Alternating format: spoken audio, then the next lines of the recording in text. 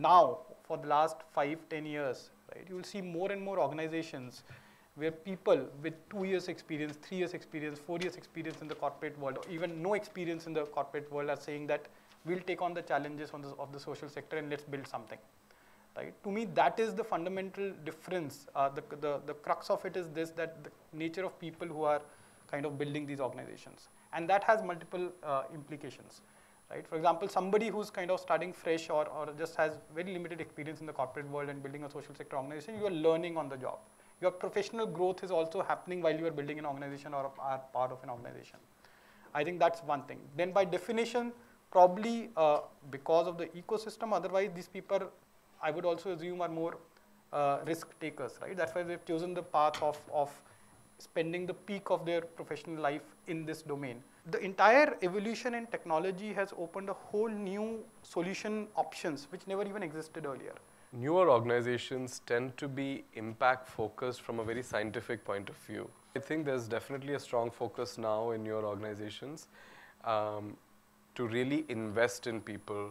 Think of, like if they're early career professionals, to think of them as, think of your organization as a place where an early career professional is coming, feeling the responsibility that, better do a decent job because they have like 40 years of their career ahead of them once they leave your organization. So you better ensure that, you're kind of preparing them for the world, even if they go on and do something completely different.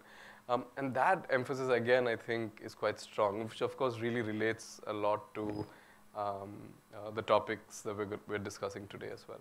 So the world is changing, and people who are creating solutions in social space, which is much more complicated, needs to be aware that that's perhaps how we also may have to organize.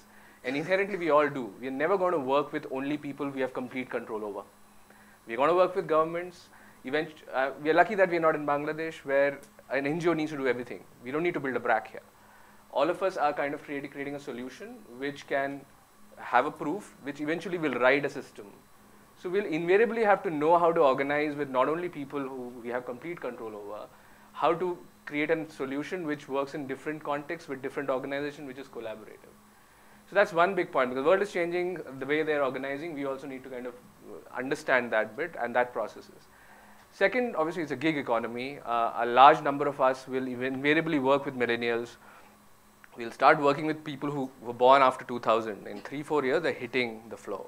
It's going to be a crazy lot to work with. So we need to know in terms of how they function.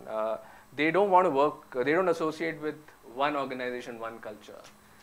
They want to date with multiple organizations. So it's the gig economy, whatever you want to call it. And why not? So we need to organize our solutions keeping that in mind.